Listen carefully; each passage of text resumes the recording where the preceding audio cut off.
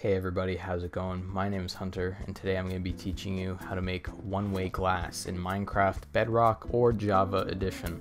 Just a quick disclaimer before you continue on with this video, however, this build will not work in a survival world. You need to make this in creative, and you need to have command blocks enabled. It's more so meant for an adventure map or like a roleplay type of scenario. First thing I'm doing is making a 7x11 platform. I'm using stone bricks. And then I'm going to split it long ways with 7 blocks for light gray concrete. The other 4 blocks is going to go to brown concrete. The brown concrete is going to be the room where the police officer, whoever is watching the person who is under investigation inside. Obviously the block choice doesn't matter. You can put whatever design or whatever. It's more so just for display purposes of how you can use this build. I just used some stairs and a slab to make the interrogation room. Obviously, if you want to change the look of these rooms up, feel free to. Like, once again, this is just for display purposes. Yeah, moving on to the lights, I just put like 2 sea lanterns in the roof for the one room, and for the other room, I simply just put like a line of 3 going across. Moving on to the brown room, as you can see, I placed down a stone brick block. You want to step on that stone brick and you want to get the coordinates for there. And when you get the coordinates for that stone brick, you want to place a stone brick on the bottom left of the window. And once you get both the coordinates, you want to put them together and you want to make a fill command, so you want both the coordinates together.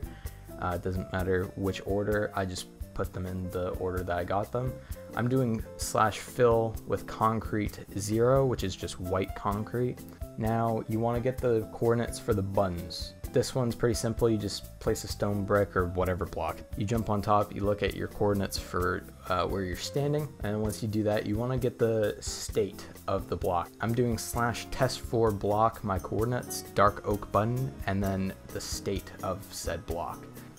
So until you see in the chat that it says successfully found the block, that's when you want to keep the command and put it in the command block I'm going to show you.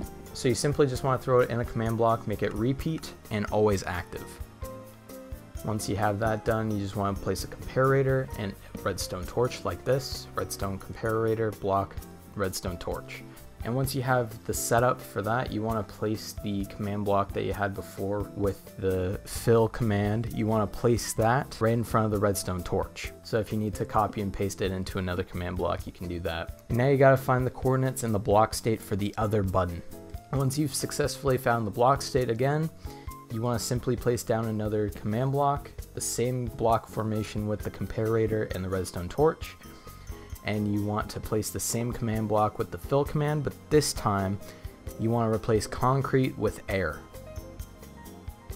So the first one that I told you about should be filling it with concrete, and the second one should be filling it with air. This is an example of how it can be used. You simply walk in, press the button, walk out, go into the brown room, and then it's gone, and you can see in. You press the button, you can't see out, and so forth. That's about it. Thanks for watching.